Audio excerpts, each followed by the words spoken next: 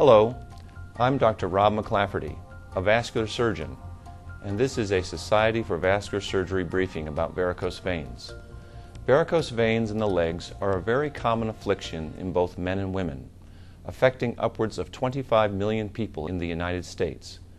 Veins are the tubes in the body that carry the blood back to the heart. In the legs, there are deep veins, which one cannot see, and there are superficial veins, which one can see in or under the skin. In most cases, varicose veins occur due to an abnormal weakening and dilatation of the vein wall in combination with pooling of the blood due to gravity when standing or sitting.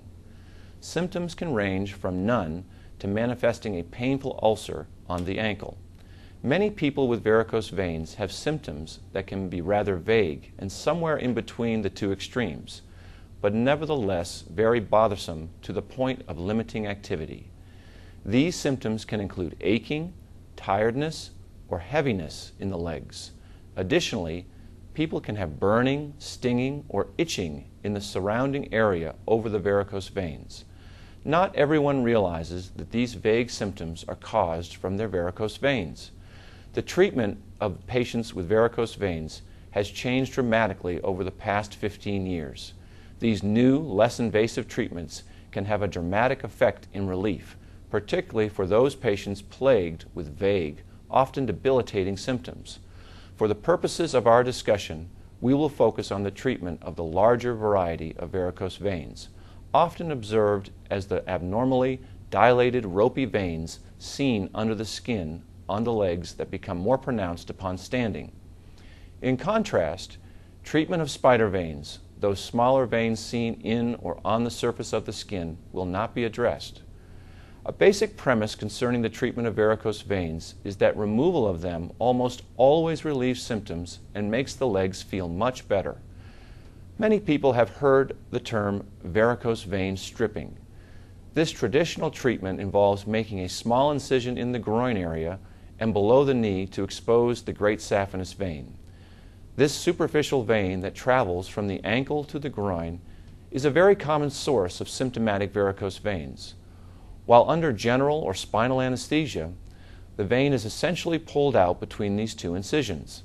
Additionally, very small incisions are often made during the same surgery to remove varicose vein branches coming off the abnormal great saphenous vein.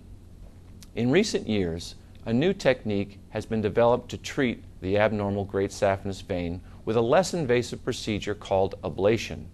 Ablation is performed with the use of only a needle and a special catheter, that is, a very small plastic tube, which is inserted into the vein under the direct guidance using ultrasound imaging.